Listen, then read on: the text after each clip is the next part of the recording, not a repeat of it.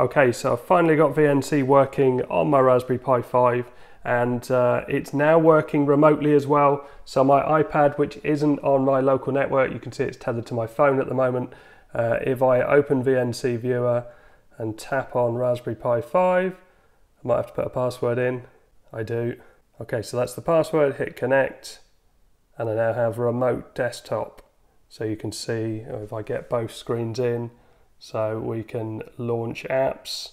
And it's nice, and considering this is working through my mobile phone, through a mobile network, it's nice and snappy and seems to be working fine.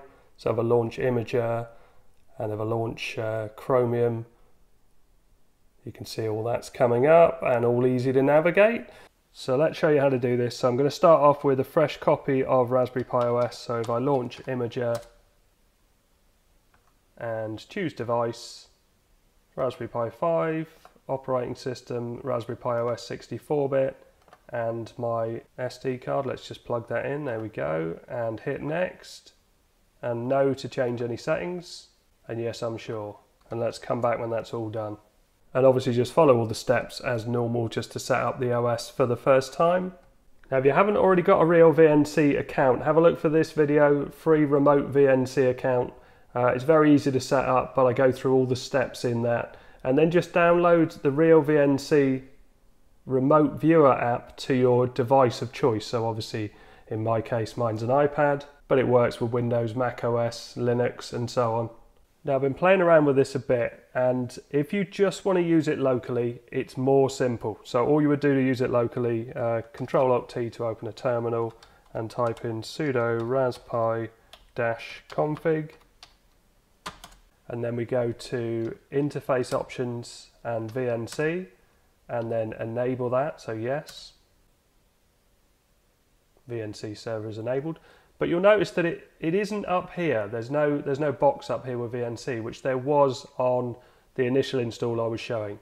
But I'll show why that is later on in the video. So VNC server is enabled. So we go back to this box and hit OK. And let's do finish.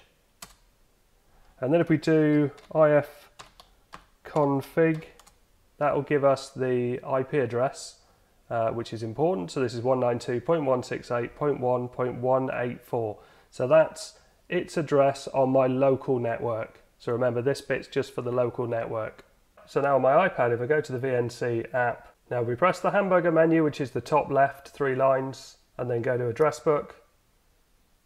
You can see there's a few things in here already. If I press plus, I can create from a new IP address. So let's type that in. So 192.168.1.184. And we'll call it Pi 5 and hit save. And then we hit connect and hit continue. Then we just need to put the password in of the Pi. And this is the username and the password that you just used to set up your new Raspberry Pi OS build. And you can do remember password if you want, or if you want to be more secure, you type it in every time. I'll just hit continue. And there's my desktop on my iPad. So this is on my local network at the moment.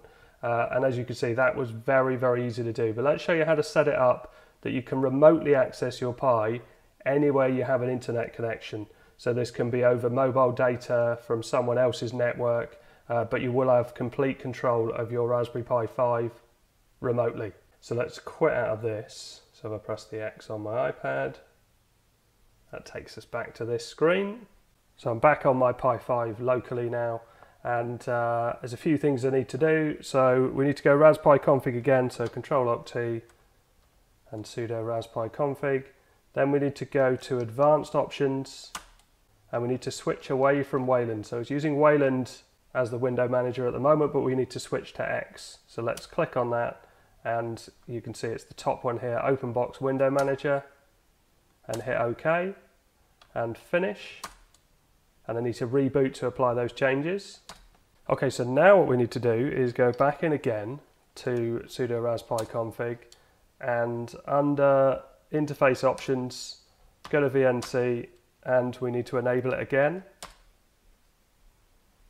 and hit OK. And you can see top right hand corner we have RealVNC on there. So that's worked. So if I hit finish, I don't have to restart that. Let's click on it. And you need to have an account for this to be enabled, which I did explain in the other video. So there's a link in the description to that. But let's sign in. And I've got a long, complicated password created by my iPad for this. Let's just type all that in and hit sign in. And I'm going to hit next. So allow cloud and direct connections, but obviously you can tailor that to however you want to use it. I'm going to use a VNC password. So set password, and just tap something in there that you're going to remember. And let's hit next. And again, you can tailor this to however you want it to be. I'm just going to hit next. I'm going to call it Pi5 and then hit apply. And done. So that now can be accessed remotely. So my Mac is currently on my local network, so let's change that and tether it to my phone. There you go, so that will be coming through my phone's network. And you can see the local version is here, but if I go to Lee's Team Home, then I'll be able to find this new one, Pi5X. So if I double click on that, that should launch. And if we hit continue, pop the password in and hit OK. And here is my Pi on my MacBook. And if I go full screen, you can see, well, it doesn't quite fill the screen because it's a different ratio, but just to show how responsive it is. So if we launch something, again, like Raspberry Pi Imager, let's launch the browser. And let's just call up something like BBC Sport and go full screen with that. And just show that, you know, all the gestures and everything are working. And if I click on that, it is a bit delayed coming through mobile data.